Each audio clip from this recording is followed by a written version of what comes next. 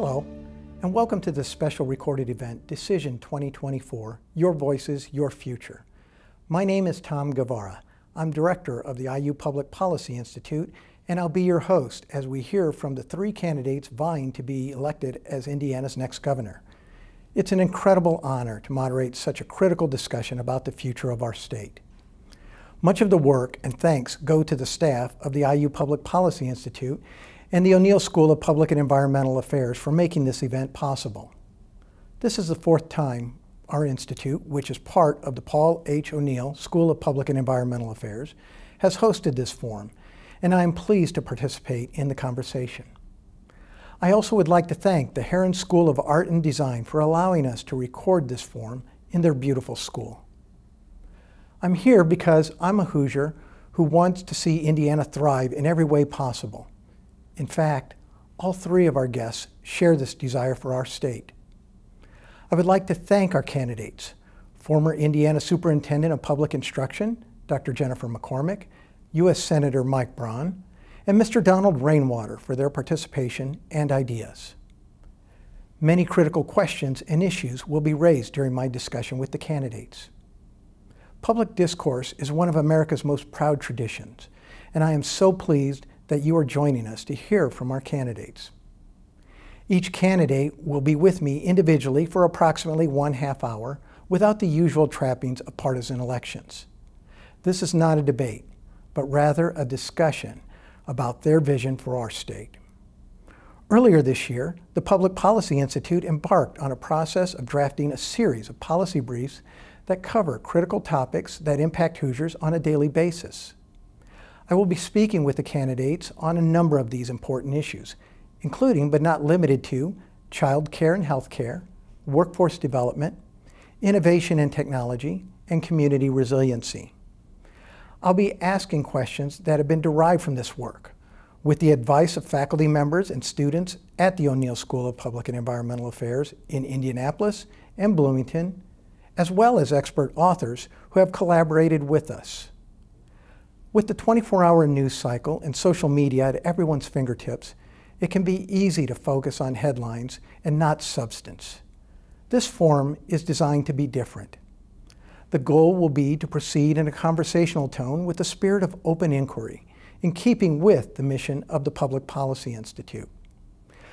We will hear from the next governor of Indiana on important issues that we all hear about regularly and the Policy Institute studies every day. I look forward to a spirited discussion about the future of our state, and I appreciate you being here to be part of the conversation. Please welcome the Libertarian nominee for governor, Mr. Donald Rainwater. Mr. Rainwater, thank you for being here. Oh, well, thank you so much for having me. It's an honor to be able to do this. Well, let's go ahead and jump right in, and let's first talk about confidence in institutions. During the last 3 years, the Gallup organization has reported a large decrease in the public's confidence in our most important federal government institutions. While Indiana state government may not face quite the same loss of confidence as federal institutions, it also is likely not immune to it. What do you think can be done to raise Hoosiers' confidence that our state government can effectively address their needs? Well, I've seen and heard a lot of folks express their concern. And I believe that that is one of the foundational reasons why I'm running for governor in the first place. As an everyday average Hoosier, I am very concerned about the fact that my state government seems to be less interested in the safeguarding of individual rights for Hoosiers and more interested in courting large corporate entities to move here. And so I think that one of the first things that we have to do as a state government is refocus and really recommit ourselves to government of, by, and for the people. And in doing so, focusing on the individual rights of our citizens and putting our government's focus on developing the small business owner, the family farmer, an economy, allowing an economy to grow where the rising tide truly does lift all ships. Because today I think most average Hoosiers hear people say that the economy is doing well, but it doesn't look that way in their bank account or when they sit down to pay their bills at the kitchen table. So I think that is an important part of what we can do. Economic research shows small and new businesses create most new jobs. In 2022, the Indiana Community Action Poverty Institute found low-wage jobs dominate in rural areas. Although not a universal solution, entrepreneurship can lead to more jobs, lower income inequality, and build wealthier communities. What policies or programs can we implement or support to help Hoosiers who want to start a business? Well, again, I think the first thing that we have to do is shift our state government's focus away from providing incentives and tax breaks to large corporations from outside of Indiana and start focusing more on the individual, because an entrepreneur is an individual. A small business owner is an individual. Someone who purchases a franchise and starts a franchise is an individual. What we're doing today is we're bringing in a large quantity of these corporate jobs, and we're actually encouraging the workforce to leave our small business owners and go to these large corporate jobs. The U.S. Chamber of Commerce, I believe in August of 23, issued a report saying that for every 100 available jobs in the state of Indiana, we're about 23 workers short. And what we have to do is we've got to refocus on the small business owner. I believe, and I don't remember where the statistic came from, I apologize, but over the past decade, we've actually had a net loss in small businesses and franchisees. And so we really need to refocus on the individual and stop courting, if you will, the big corporate entities and focus on how do we encourage entrepreneurship. And one of the things I think we have to do in order to do that is we have to take a really good, hard look at professional licensing in the state of Indiana, in a lot of the regulations around creating certain types of small businesses, and make it easier for people. You know, a lot of times we talk about government trying to create an incentive, and I don't think we need to incentivize as much as we do get out of the way. Evidence shows that technological innovation elevates wages and incomes and our overall standard of living. Indiana has a large manufacturing industry that employs about 20% of our state's workforce, but innovation and technological advancement in manufacturing is lagging, particularly in rural areas. What can we do to increase opportunities for Hoosiers to work with artificial intelligence and in tech-intensive advanced manufacturing? Well, as a software engineer for the past 25 years, I can personally attest to the fact that technology and innovation creates a lot of opportunity. It has created a lot of opportunity for me. One of the things that I believe that most economists agree on is that jobs don't bring people, people bring jobs. So, as we just talked about, when you have a worker shortage of about 20 to 25% in the state of Indiana, the issue isn't bringing jobs to rural areas. It's bringing people that are ready to do those jobs. And one of the things that I've learned over the past 25 years is you don't have to have a college degree to get the training to take advantage of the innovation that is available today.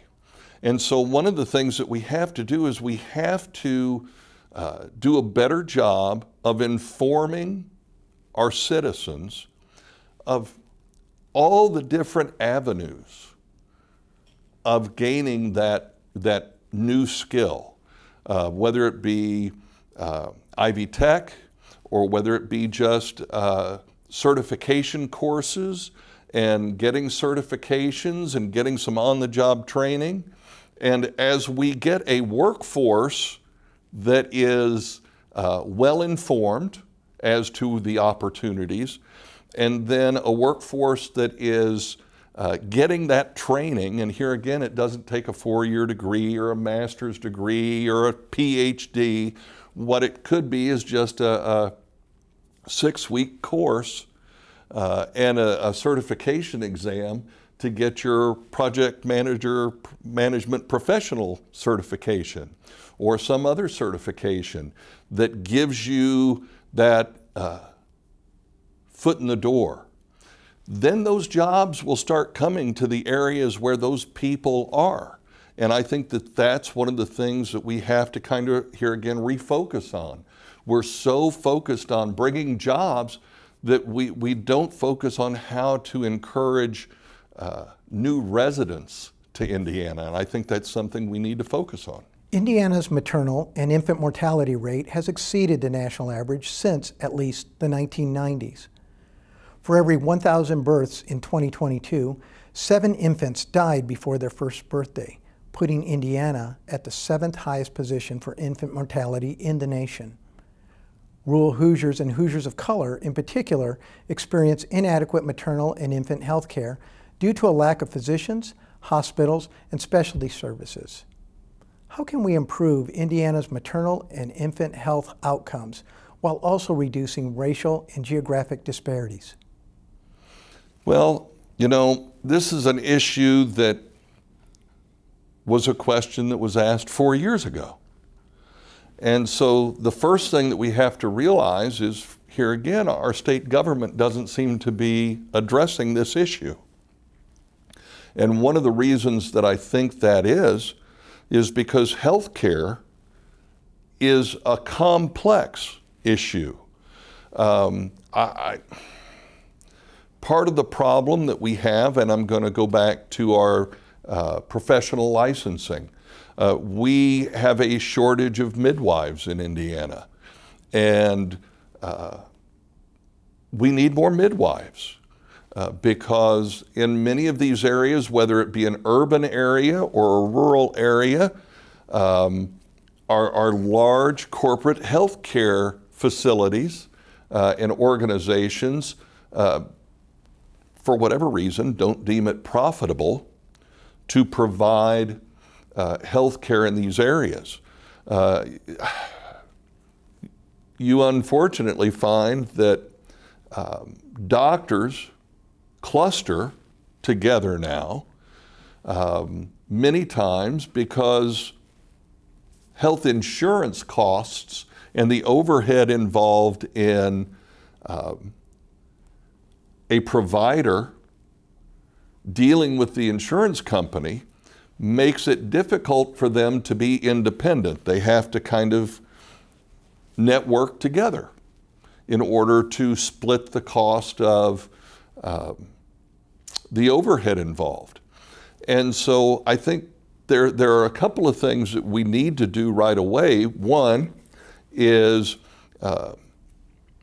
get nurse practitioners, midwives, make it easier to get into that field. Here again, a lot of that is education. Post-secondary education is way too expensive. We need to figure out how to make the educational opportunities more affordable for people. That's a complex issue that we can't solve sitting right here, unfortunately. But there are things that we can do. The professional licensing, making it easier to maintain a professional license in the areas of healthcare. making it easier for what I will refer to as the old country doctor, right? The doctor who would actually come to you. We don't have that today. We've got to figure out how to make it financially viable for healthcare professionals to be able to provide the type of services. I think we're starting to see that with direct primary care. I think if you look at being able to go to a Kroger or a Walmart to get care from a clinic, but here again, in a lot of the areas we're talking about, there are no Krogers, right? Because your healthcare desert is also a food desert. And there's an issue there we've got to figure out. And here again, it's not, we can't just keep taxing people over and over and over, more and more and more, and then saying we're going to take this money and give it to somebody to go do this, because that won't work. That's not sustainable. But we've got to start addressing these problems where they are. And the reality is we don't have enough people who are able to provide health care in an affordable way to these particular groups of people, whether they be urban or rural. And we've got to get together and focus on how to do that and stop focusing on how we create regulations that increase the monopolies of the large healthcare corporations we have today. And there's nothing wrong with the large healthcare corporations we have today, but we also have to have, if you will, the mom and pop, the small business, the entrepreneurial healthcare provider that can afford to meet the regulatory burdens and be able to provide what people need. So let's turn to housing. Indiana has a deficit of nearly 140,000 affordable and available rental homes, with only 34 units available for every 100 of the lowest income households, the second lowest rate in the Midwest. Additionally, in the last year alone, Indiana had nearly 71,000 eviction filings, nearly 1 in 10 Hoosier renter households. What investments are needed, and as governor, what strategies would you employ to make housing more affordable in our state? You know, I read, I think it was yesterday morning, that it is now in some parts of the state cheaper to buy a house than it is to rent one. And I'm going to say we have to start with property taxes, because real estate investors are not going to pay rising property taxes without passing that cost on to their renter. And the reality is as property tax assessments keep going up so that the government can collect, whether it be local government or county government, they want to collect property taxes so they can go do a lot of these vanity projects that don't necessarily help the individual citizen. And the reality is that those property taxes keep going up. That affects renters, in my opinion, probably more harshly than it does a homeowner. And homeowners, we all know how harshly it affects us, right? And when you look at your property taxes, whether here again you're a homeowner or an investor, being escrowed into your mortgage, if you have your rental property on a mortgage, then that represents $100, $200, $300, maybe even $400 a month. And so if you're passing that on to a renter, that's hard to handle. And so, in my opinion, the first thing we need to do is address property taxes and get that under control. And not just for the homeowner, not just for senior citizens or veterans, and I'm a veteran, but for everybody. Every Hoosier homeowner, every Hoosier real estate owner who has renters We need to address this for everybody because it affects everybody. And we also need to look really, really hard at why we have the continually rising housing costs that we have. This is an element of inflation.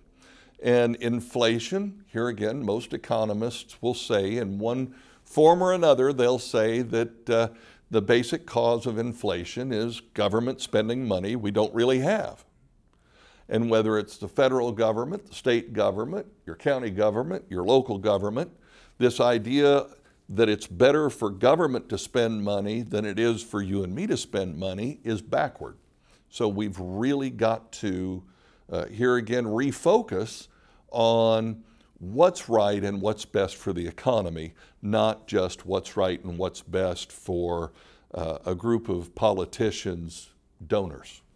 According to the Indiana Housing and Community Development Authority Housing Dashboard, the homeownership rate for Black Hoosiers was 38% in 2022, compared to 75% for white Hoosiers. Black Hoosiers have been the only racial group to experience a decline in their homeownership rate since 2012, due, in part, to past discriminatory practices and policies. As governor, what steps would you take to increase homeownership opportunities, especially for Black Hoosiers? Well, I don't know if the governor can do a lot to fix that problem other than, here again, to call out what I think is an underlying cause of the problem. Most of the areas where Black Hoosiers are affected by this are areas where our local, county, and state government have ignored the area. They're so busy trying to build the donut counties, for example, that we're ignoring probably about 90% of the state of Indiana, including most of Indianapolis. And it's because that's not where they want to spend the money. It's a shame because the original purpose of the tax increment financing district and the redevelopment, it's even in the name, redevelopment commission. It's not a new development commission. It's supposed to be a redevelopment commission.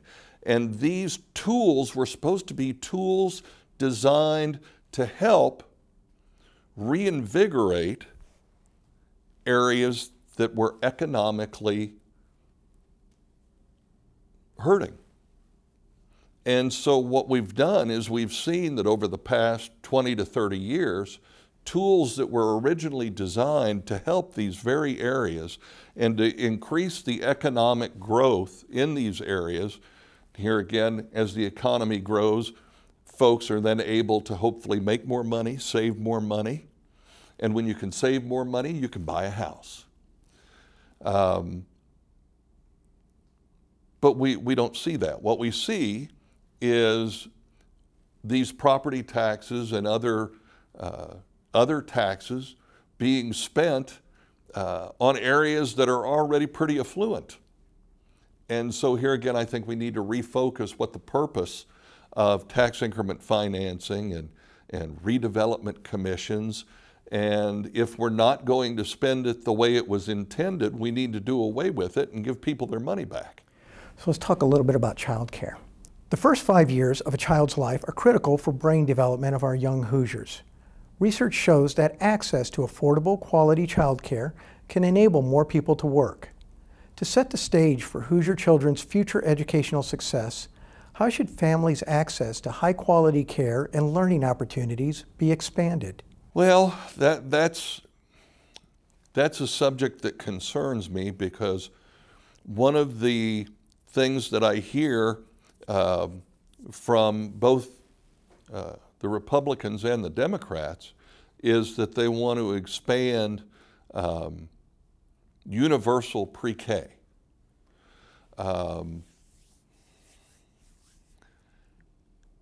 And I think the assumption is, well, we need to provide this so more people can work.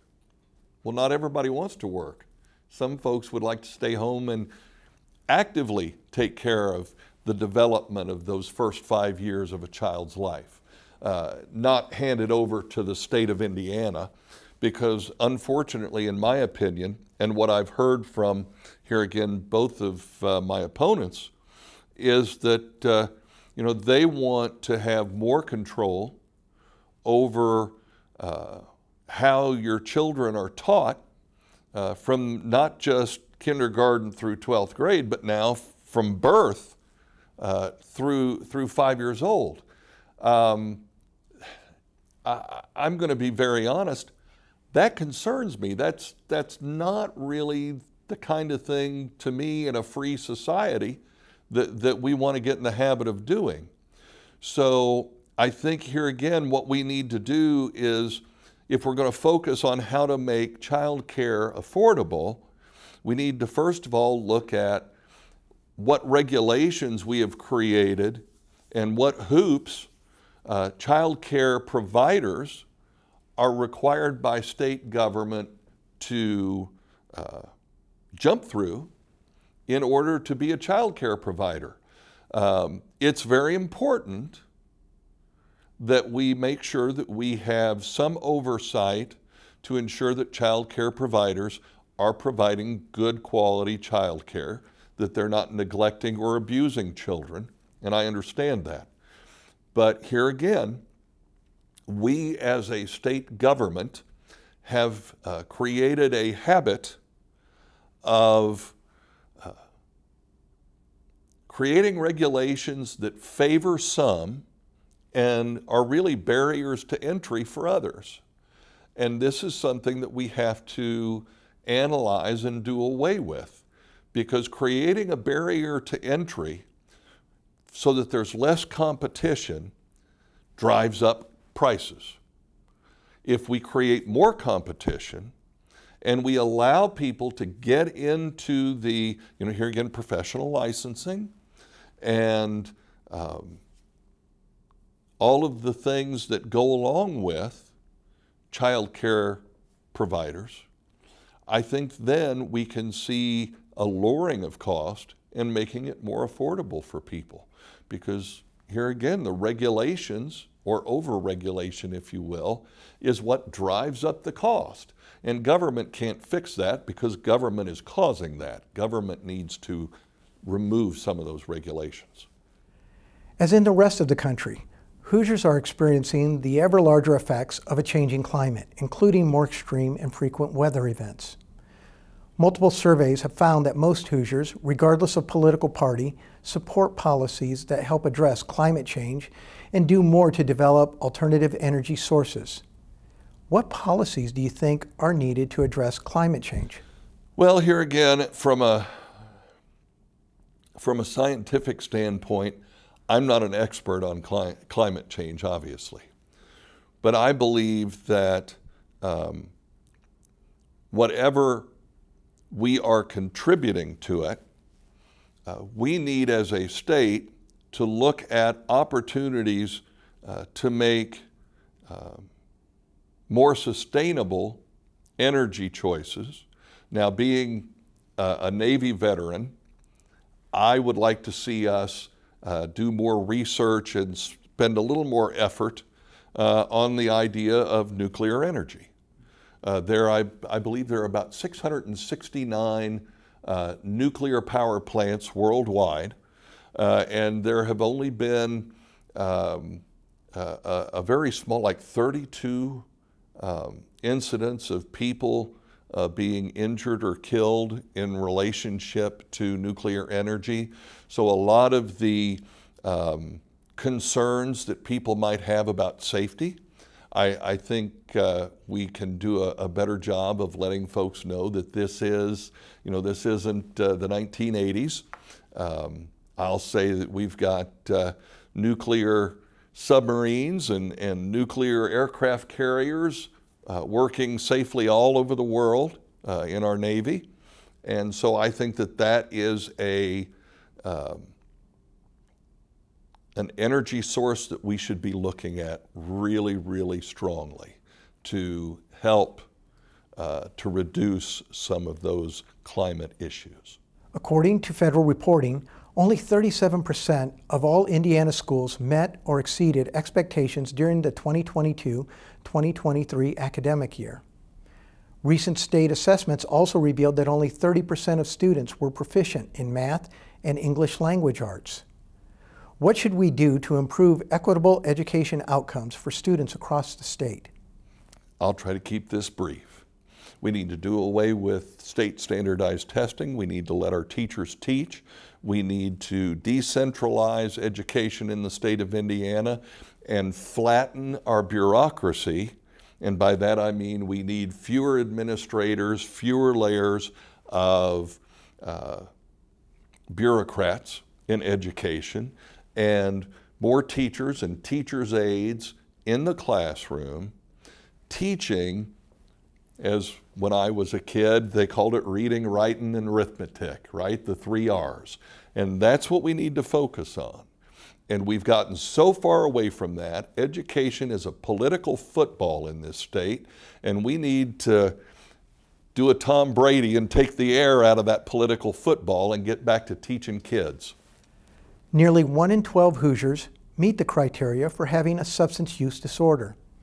Access to early intervention and treatment services not only saves lives, but also reduces the economic impact of addiction on the individual and the community. What can your administration do to ensure those individuals have continued access to necessary recovery and treatment services? Well, I think the first thing we need to do is recognize that addiction is not a crime, and it should not be treated as a crime. Under a Rainwater administration, I would seek, first of all, to ask the General Assembly to decriminalize and legalize cannabis.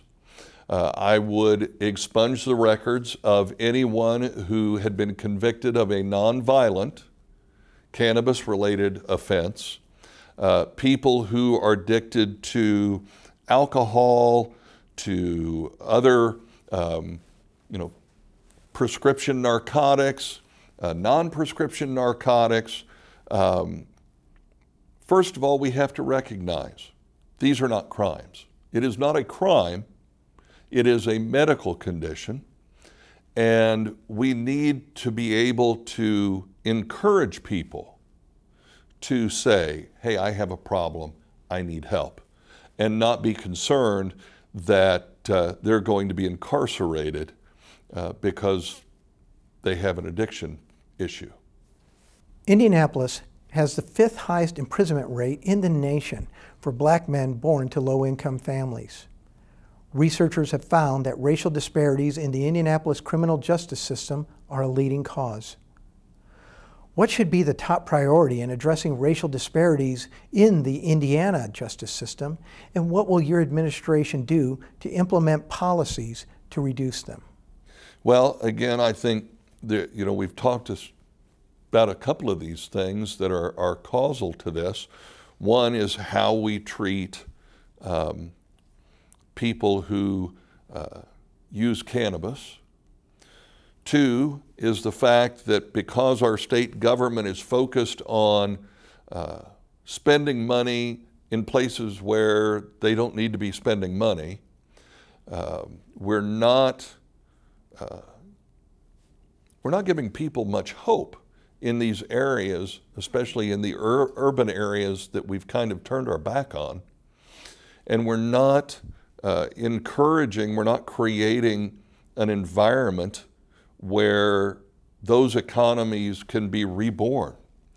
And one of the things I think, we talk about violence in our cities.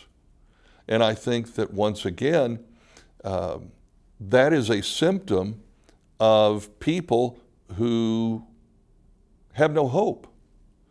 And they have no hope because their government has turned their back on them. And because they feel like the government takes and takes and takes, the government is constantly there to try to incarcerate them, and they have no way out. And so we have to refocus our government on reducing government's influence on creating these situations. Because here again, Reagan said two things that I think are really, really poignant today. One is, here again, government is not the solution to the problem. Government is the problem. And the other was that the 9 most terrifying words in the English language are, I'm from the government and I'm here to help. Because most often, they're not. And we've got to change that. Indiana is historically among the bottom states in voter participation, particularly for young voters. Has your campaign engaged young voters during this election cycle? And what can be done to increase voting in our elections? You know, and I'm going to answer that by saying that young voters have engaged my campaign. I have seen a large number of young people come to me, whether it be at a county fair or somewhere else where I'm meeting voters, and young people 18, 19, 20 will come up to me and they'll either say, I wasn't old enough to vote for you in 2020, but I'm voting for you this time. And it's because they'll tell you that the Republicans and the Democrats, they've listened to them spout stuff and nothing changes. And they believe that maybe there's an opportunity for change. And they see that in our campaign. And I think that that's important. And I think that that's an opportunity for the new voters to make an impact. Mr. Donald Rainwater, Libertarian nominee for governor, thank you very much. We appreciate your participation. Oh, I appreciate the opportunity. And certainly good luck in the rest of your campaign. Thank you. Thank you very much. Thank you for joining us for these important discussions with the candidates for Indiana's governor. One of them will be elected to lead our state for the next 4 years, and it is my hope that these conversations will help inform your decision this November. To the candidates, Dr. McCormick, Senator Braun, and Mr. Rainwater, we wish you the best of luck and thank you for joining us. A special thanks to the Heron School of Art and Design at IU Indianapolis, and especially the school's dean, Greg Hall, for their gracious accommodations and support. A special thanks also goes to the O'Neill School of Public and Environmental Affairs, whose students, faculty, staff, and alumni continue to make this forum an important event during the fall gubernatorial campaign cycle. And to the incredibly hardworking staff of the IU Public Policy Institute and our O'Neill Marketing and Communications team. You can learn more about the policy briefs used to inform our discussions at policyinstitute.iu.edu. If you have not registered to vote, the deadline to do so in Indiana is Monday, October 7th. Election Day is Tuesday, November 5th. No matter for whom you cast your ballot, please exercise your right to vote. Once again, thank you for joining us.